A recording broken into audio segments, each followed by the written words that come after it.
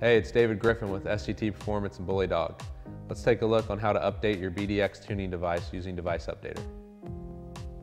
The first step, you will open Device Updater, which is a free download on sctflash.com. Next is hooking up your tuning device to your laptop using the provided USB cable.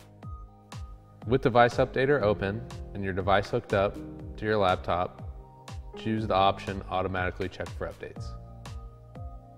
Device Updater will then recognize your device and check for available updates.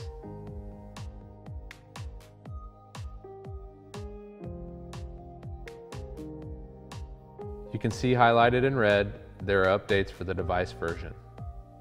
Choose Update Device and allow Updater to run through the update process. This may take a few minutes.